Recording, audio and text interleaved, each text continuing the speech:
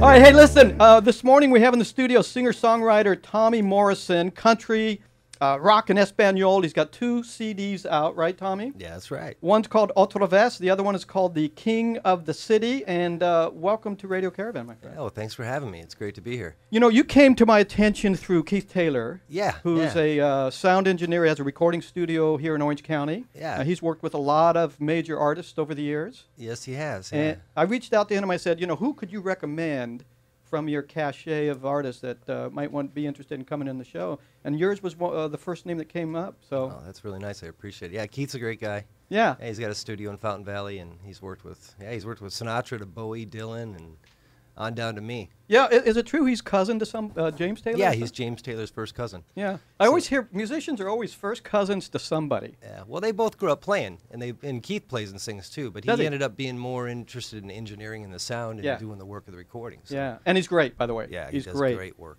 So you're a local Orange County singer-songwriter. Yep. 2 CDs out, I just mentioned. You've toured with Jennifer Lopez and Mark Anthony, is that true? Yeah, well, we did show in Irvine Meadows, which is now, Verizon Wireless? Uh-huh. Yeah, I've traveled so much I forget when the names change of these places. But yeah, we did Super Estrella, which is another station.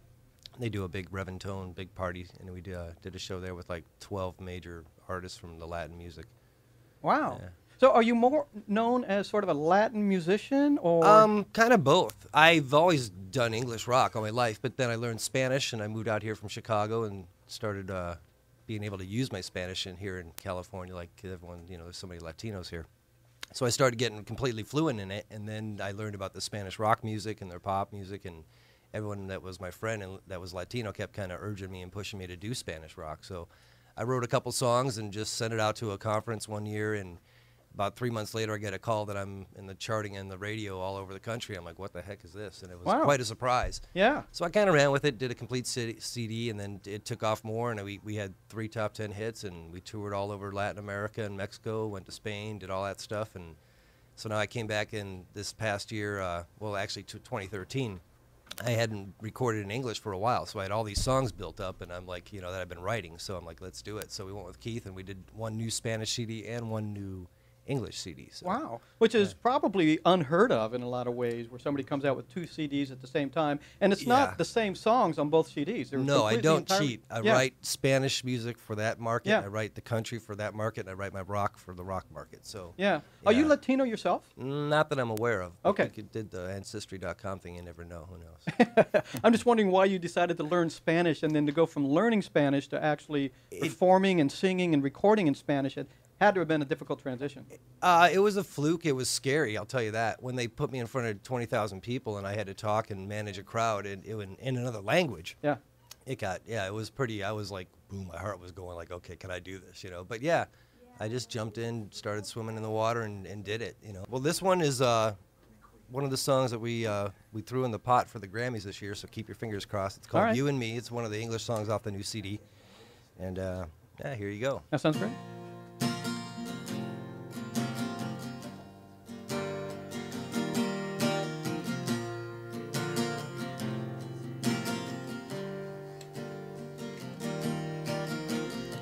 Sitting here by myself, wishing I was somewhere else, thinking about how you've been. And if I could, you know I would take back everything and do it all again. So just close your eyes, and we just might find you and me.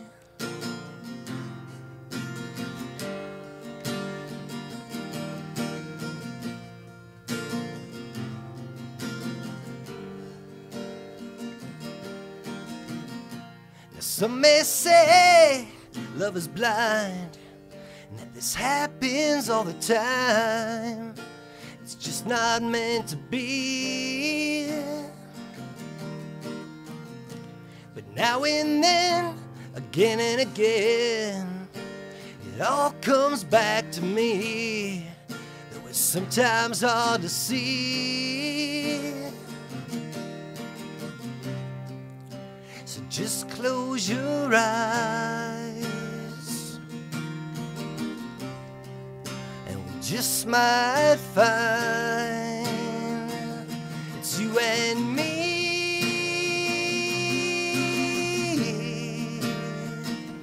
It's you and me.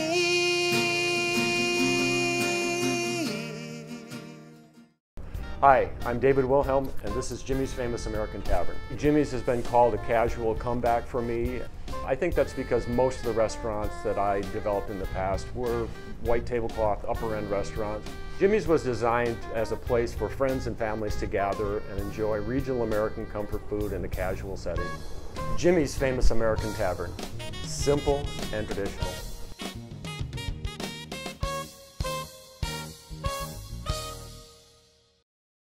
We're transitioning over to a new in-studio guest. And Jim, you want to go ahead and take it from here? Yeah, thanks, Scott. We're really happy this morning to have the CEO of Mission Hospital, Ken McFarland, with us.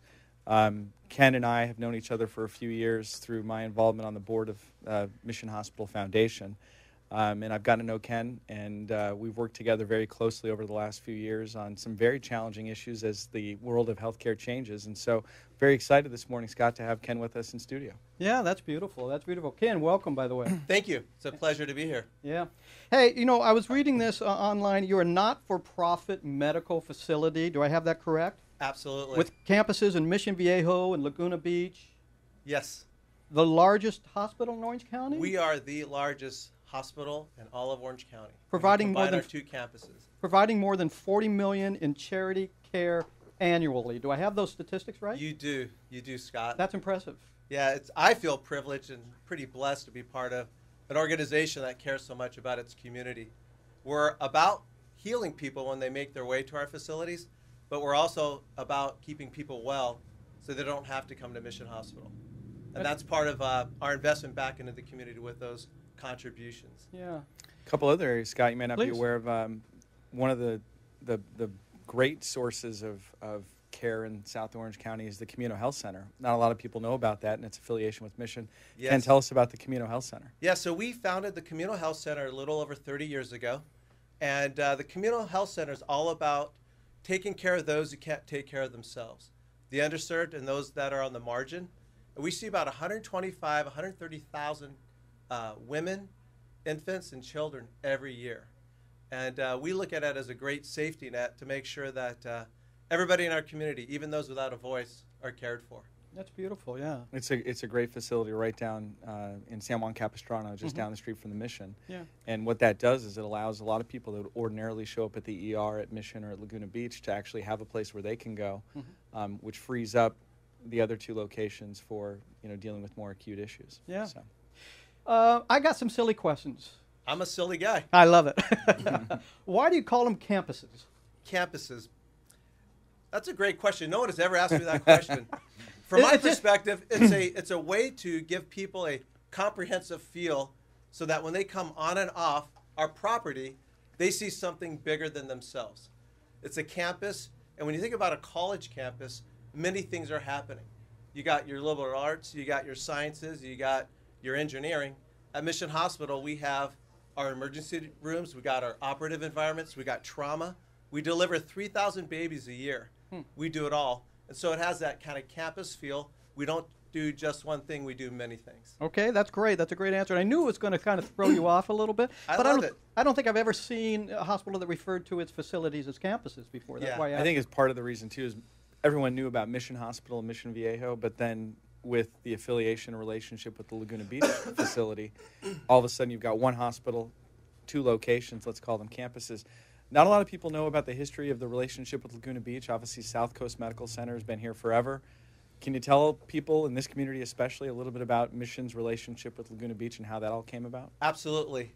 We, over the years, I've been at Mission Hospital for 16 years now, and I've seen a lot of owners come and go in their stewardship of the South Coast Medical Center, and we saw an opportunity to create a permanent kind of tenant, if you will, in terms of Mission Hospital.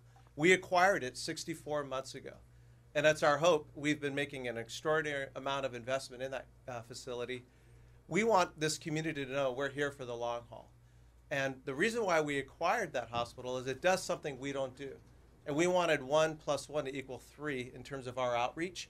And what great care that happens at Laguna is enhanced by behavioral and mental health services.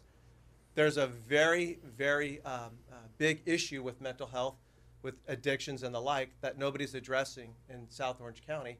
We thought, what a great opportunity. Let's shore up that campus. Let's make some very notable investments and grow the programs for mental health and behavioral health within South Orange County, caring for our community. So you talk about investment. What kind of investment are we talking about at Laguna Beach? Well, when I describe it, it'll feel like duct tape. So we bought the campus 64 months ago. In the walls, in the basement, behind the scenes, there's a lot of things that needed care. HVAC, boilers, shoring it up so it could withstand any type of earthquake. We call that seismic. We've poured almost $30 million into that campus since we acquired it. I call that the duct tape. What we're going to do now is we're going to beautify the feeling in which you come onto that campus and feel like you're at any world-class facility getting the best care, whether you're suffering from behavioral or mental health services, or you have an emergency need and you can come to that emergency department and get the best in care, the greatest technology, and the most advanced practices in medicine. You know, let me ask a question. I'm going to back up just one half a step to my simple mind. How exactly does the not-for-profit model work, and how do you go about raising funds? That's a great question. When people think about not-for-profit, I think the visual people have is you're living on a dime. You're making it check to check, kind of payroll to payroll. We actually are very blessed, and we do very well economically. Our commitment as a not-for-profit, as a faith-based organization, is those monies that we would normally pay in taxes, whether it's income taxes, property taxes, and the like, we reinvest in the community. We take care of our community. We want to be great stewards so that to whom much has been given, much is expected. We want to make sure that we keep our facilities running very, very well, invest in the greatest and the most advanced technology, but we, with those surpluses, want to reinvest into the community to make sure that all needs are met regardless of your ability to pay. So when people come to our emergency departments, we see 72,000 emergency room visits a year, about 2,000 trauma visits, and we deliver about 3,000 babies a year. The majority of all those visits, all those encounters, are with those who can't afford to care for themselves. And so we supplement that. To make things really great, because we are a great institution with 2 great campuses, we go out into the community, because we are in a community with those who have much, and we walk side by side with those very philanthropic, very generous and kind people in our community, and they give generously to Mission Hospital and Mission Hospital Laguna Beach. And we take those monies, and we take great health care, and we step it up a notch. And we make great investments in the latest technology around imaging, the operative environments, and just the physical surroundings that we call our 2 campuses. What % of your budget comes from the money you raise, and how much do you raise annually? We raise approximately $10 to $12 million a year, which speaks to the generosity of this community. And that represents about, of our operating budget is over $500 million a year.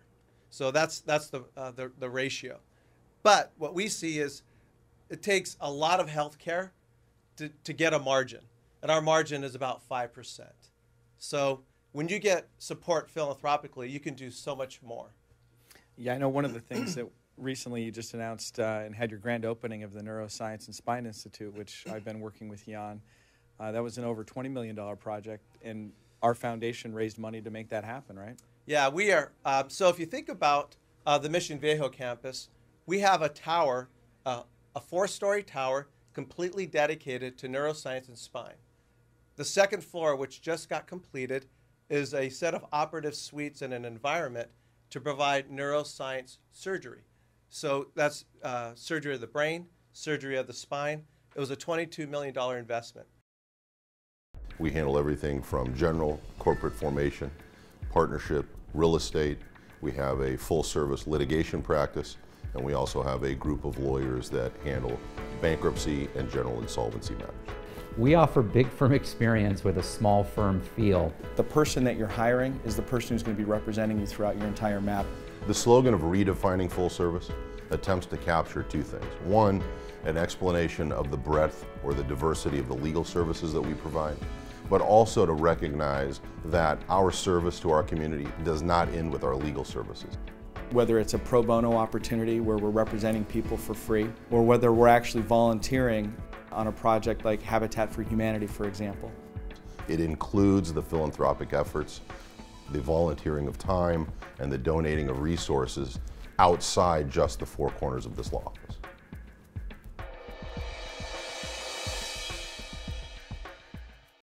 We're here with Ken McFarland, CEO of Mission Hospital. Ken, big challenges in healthcare right now, obviously with the Affordable Care Act, also known as Obamacare. Lots of things going on in your world, a lot of challenges. How do you deal with it right now? What are some of the things you're facing there at Mission? Well, I got to tell you, I tell anybody considering healthcare and coming into this environment, it's certainly not for the faint of heart. And you got to have a really courageous outlook because it's so important. Everybody needs healthcare. And what we don't want to do and what we don't want to have happen, as I shared earlier, is approach this from a position of fear and limitation and think about not allowing ourselves to lower to a level of mediocrity, which I think some would say has happened to our public school systems. Right. You kind of take it down. And what we want to do is we want to elevate it. We want to bring a lot of awareness to it. And it's critically important that our community participate with us, walk side by side with us. They can volunteer. They can open up their checkbook. Whatever those gifts, talents, and treasures they have are critical because, as I shared, this is their hospital. It's where their children are going to be born. It's where their loved ones might pass away. It's where emergency care is so critical. When the affordable health care came into its own January 1st, millions of people all of a sudden had access to health care, so they thought. But what they did get, they got an insurance product. They didn't get a medical home, they didn't get a physician, and not necessarily even a hospital. So the emergency rooms are getting kind of clogged. So what we want to do is kind of put a net out there. We're partnering with a lot of like-minded physicians and get the community's physician response with us. So we place a lot of primary cares, a lot of nurse practitioners in the community, meet the patients where they are, not necessarily have them come into the hospital on an emergency basis, an episodic basis, and keep them well, and practice a lot of good wellness patterns around diet, exercise, and self-care, which is absent in the Affordable Health Care Act. Interesting. Beautiful. So one of the things I know that has happened is this affiliation process where you say that the hospital is important to individuals. They want to know it's their hospital. Yet, in order to deal with the marketplace, it seems like you're kind of going the other direction and expanding and becoming a bigger thing with these affiliations. Talk about that. When I put my head on the pillow each and every night, I realize I'm part of something bigger than myself. And that helps to give me courage and puts a little bit of wind in my sail. So thinking about healthcare, thinking about our county, knowing that you might live in Mission Viejo, but you might work in Orange, knowing you might live in Orange, but you might work in Newport Beach, we try to, through our affiliations, kind of expand our opportunities of providing care. So we, St. Joseph Hoag Health, are part of St. Jude's in Fullerton, St. Joe's Orange in Orange, and now Hoag in Newport Beach, and now Hoag Irvine, together with Mission Hospital and Mission Hospital Laguna Beach. We've tried to create a net so that no matter what your geographic disposition, you're going to get great care. And these are great institutions. Every now and then we have challenges, but together we're stronger. It's like a band of 6 threads coming together. You're very polished, by the way. You should get into politics. Have you ever considered getting into politics? No, I have too many wise people around me preventing me from doing so. Well, that's good, I guess. But you really are polished. You speak well, and I can see where you're really effective in your job. Your facility ran into a little bit of a hiccup here recently, and I don't want to undermine sort of the severity of the issue. You put elective surgeries on hold, about 70% of your total surgeries recently. You voluntarily closed 14 operating rooms after 4 patients developed infections following orthopedic operations, and there were some concerns about your accreditation.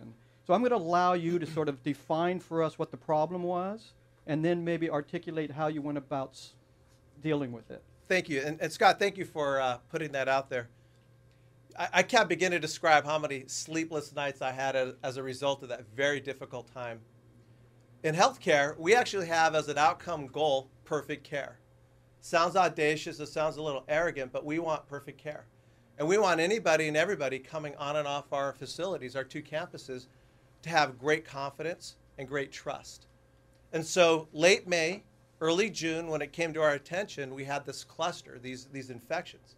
And let me set some context. We do about 20,000 procedures a year. When I think of our 14 operative environments, we actually have 15 operative environments over our 2 campuses. We have 2 main ORs, one in Laguna and a main OR in Mission Viejo. But we have other operative environments where we do cath lab procedures, GI procedures. We deliver babies via C-section and so on. So in these 15 operative environments, the infections took place in one OR. We call it Room 8 on the Mission Viejo campus. We brought in the smartest and brightest people we could find from an infectious disease perspective to help us understand how did this occur. We looked at every aspect of the environment, from the vents to the cleaning materials we use to how people come into the operating room. We swabbed them and tested them to look at, was there a correlation by those who worked in the OR? Was there a correlation, was it one single physician? Was it a humidity or a temperature issue in the OR? And these very, very smart people said, we cannot find any correlation. Infections do happen, as you saw in subsequent reporting by the Orange County Register. It's a very difficult environment to keep absolutely perfectly clean. We had this cluster. We self-reported. In the early part of October, some very smart people from the Joint Commission came on out in partnership with us and said, you know, you've got these 15 operative environments and you manage them in a decentralized manner. You should consider a centralized approach, a centralized leadership over it. We, out of what I'd call an abundance of caution, said, you know what, let's pause. Let's stop doing the electives. Let's get everything. I would say we operated from a very high standard level of care. We just took our game up a notch. And I'd venture to say we probably have one of the most safest, cleanest operative environments you could possibly imagine. And one last point, if I may, Scott, I'm sorry if I'm taking all the air out of the room. No. But one thing I want to remind everybody is each and every day we're getting 5 to 7 trauma cases still and operating with great outcomes. We get about 200 emergency room visits each and every day and caring for those people with very good outcomes in those operative environments. We just hit the pause button on the electives to free up people's bandwidth to really put a lot of focus and attention. And then 10 days later, we opened them all back up. A very difficult period, I suspect, for you and your campuses. Yes. Did you actually self-report, or did an employee come forward to report? We actually, those went parallel. And so we had a very unhappy employee who gave me a letter and said, I think there's some issues here. And then they gave that same letter to the Joint Commission, the accrediting body. But because whenever we find something like this, we self-report. If a patient falls and there's a bad outcome, because patients fall, you can have an elderly individual who came to us with a stroke. They may have been trying to go to the restroom. They may have fallen. We self-report that. If we have any kind of untold outcome, which happens a lot in healthcare, we self-report to the regulatory bodies because we want to keep our integrity high and we want the confidence of the community to remain in us. Beautiful. Did the 4 people who suffered from the infections, I know you can't get into their specific cases, but can you give the listeners, the viewers, an overall sense of how they're doing? Yeah, what I like to share is we take these things very seriously, the practitioners, the nurses, the families, and through a regimen of very aggressive antibiotics, everybody's okay. Now, did we want it to happen that way? Absolutely not. Absolutely not. And it made me feel very bad. Yeah. And those are what contributes to those sleepless nights. And the employee who reported the problem, you used the word unhappy. Was this employee unhappy because of the infections, or was this employee unhappy for other reasons? And what became of that employee? I can't speak to that because that employee is on this journey. Yeah. And for protection purposes, and we're working through stuff. I'm not trying to be evasive. No, that's fine. That's fine. I get we're it. working through some stuff. Yeah. But I think we employ 2,700 people. Right. And it's a big community, and we are doing a lot of things. And I think this person wanted more attention in the work area in which she found herself. And guess what? There's a lot of attention happening in that area where she works. What caused the infections then? Did you ever discover what the infections were? And are you installing a new sort of system here to do Yeah, it? if you can imagine the attention this received, together with the strength of this broader system, we had our professional colleagues from Hoag, St. Joe's Orange, and St. Jude's come with us. We looked at the entirety of the environment. We could not identify the source, and that happens. People actually bring bugs with them into the operative environment. It might be inside. So what we did was we approached it and looked at all the air handling. We created a centralized approach for what we call high-level disinfectant. We brought in new equipment for sterilization. We did a lot of training. We did a lot of competencies, and we put in some pretty brilliant practices to make sure we are world-class and best-in-class. Beautiful. I mean, you came across a very severe problem. You tackled it right away. You seem to have done everything you could to sort of fix the problem, and you feel comfortable and confident that the hospitals are safe and not necessarily completely infection-free, but... If I could share one last comment on that matter. So when the surveyor came back out to kind of make sure we did what we said we would do, and I was staring at that surveyor, it was about 6:45 in the evening as we were exiting the meeting, and I asked her, I said, point blank, would you feel safe having surgery at Mission Hospital? And she didn't even hesitate. She said, yes, absolutely. It's the right question to ask, yes. We were talking, what's going on at the campus down in Laguna Beach? You want to say something about that, Jim? I know we got 1 minute, by the way. So why don't you talk a little bit about what you have in terms of pediatric behavioral health and some of the issues that you're talking about going forward. So one of the things that pains me the most as a member of this community is 1 in 4, so we have 8 people in this room, 2 of us are going to have a mental health need in the next 12 months and on an annual basis. So look around, 1 in 4. I think April. And today, unfortunately, nobody in this community. Let him go. Let him go. Nobody in this community is dealing with behavioral mental health needs. The adults get care, and if they get care, it's difficult to obtain. But nobody is helping our adolescents, and nobody's helping our pediatric populations. Those are the young kids. And so we're going to really reinvest in the Laguna Beach campus, not only for the great adult care that's there, but we're going to introduce behavioral mental health services for adolescents, both psychiatric and chemical dependency, as well as our hope is to introduce it for pediatrics as well, in addition to the great care we do with emergency medicine, surgeries, and the like. We're very excited about this, and our whole view on this is going to be, let's take behavioral mental health services out of the shadows and into the light.